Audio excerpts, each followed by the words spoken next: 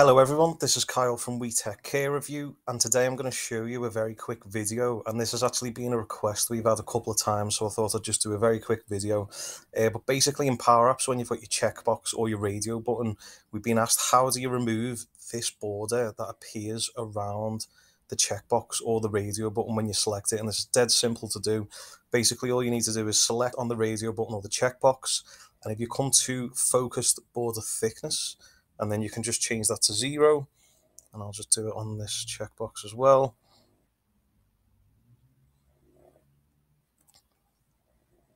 And now when I run that, there you can see that's removed that border that comes up on them. I hope this video helps. Please like and subscribe to the channel, and take care. Thank you.